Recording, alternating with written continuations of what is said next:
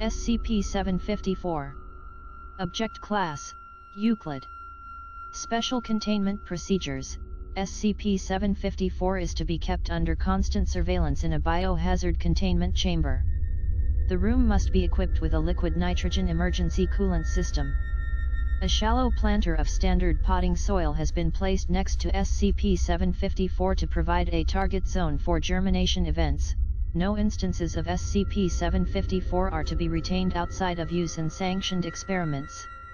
Material containing SCP-754-1 may be incinerated.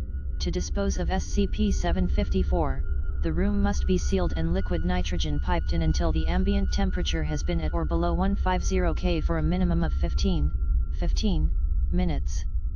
SCP-754, any surrounding soil, and all instances of SCP-754-1 shall be incinerated, save one paper fragment of approximately 25 square centimeters, which is to be treated as seed stock with a freshly illustrated sheet. If SCP-754 germinates from a location other than the provided planter, the site should be sterilized with hydrochloric acid.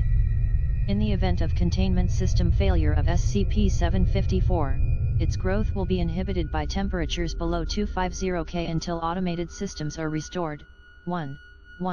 Standard sheet of paper with hand-drawn illustrations is to be placed on the table as needed. Current procedures call for the replacement and disposal of the oldest illustration once the newer sheet shows evidence of buds. At the current rate of growth, replacement should occur every 2 to 3 days. If this rate is observed to increase, notify the Level 3 supervisor, as of 20// Dr. Cairns.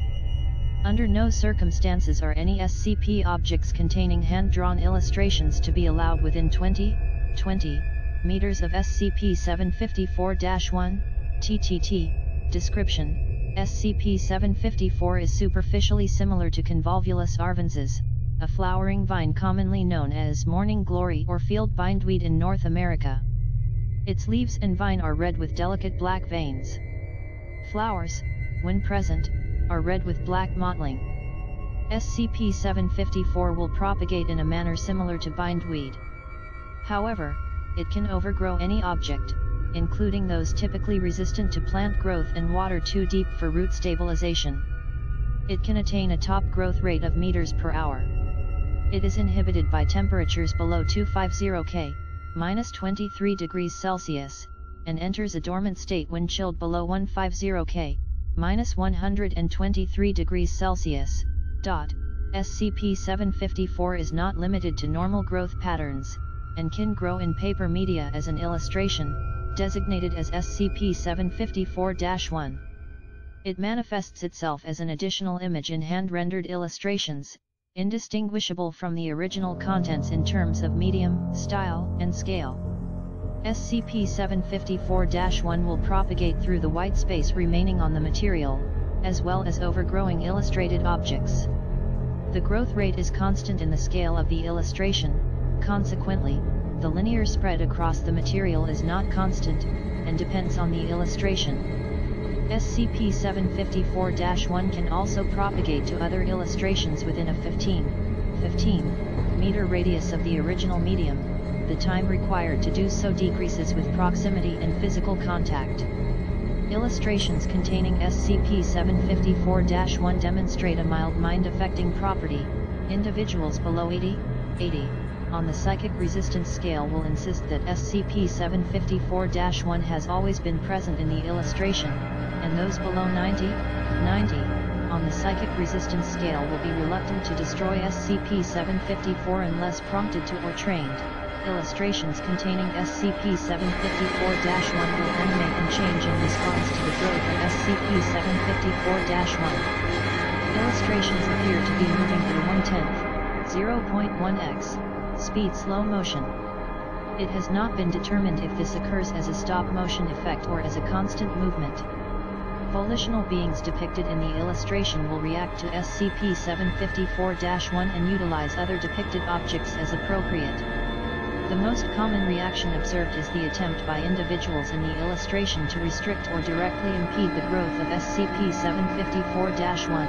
when no white space remains on any illustrated material within range, SCP-754 will germinate within 5 meters of SCP-754-1. This occurs no more than 3 hours after the complete overgrowth of all white space in range. It will tend to appear where a non-anomalous plant could germinate. SCP-754 instances can be destroyed by incineration. However, any root fragments left intact will be stimulated and cause immediate regeneration of SCP-754 within 6 hours. Additionally, any chordate with mucous membrane contact to the ashes within 12 hours will become a new medium for SCP-754 growth. Further instances of SCP-754 will then erupt from the petechiae of the plant. Dormant SCP-754 can be incinerated without inducing generation. Root fragments must still be destroyed to prevent normal plant regrowth.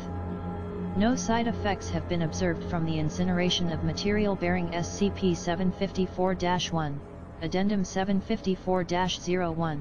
Circumstances of retrieval.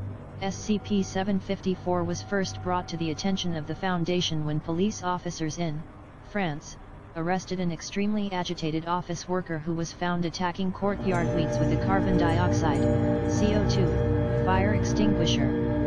Foundation intervention was required when 45 infestations of SCP-754-1 subsequently developed in residential areas. Due to recommendations made by an office worker in custody, the containment team suffered no casualties.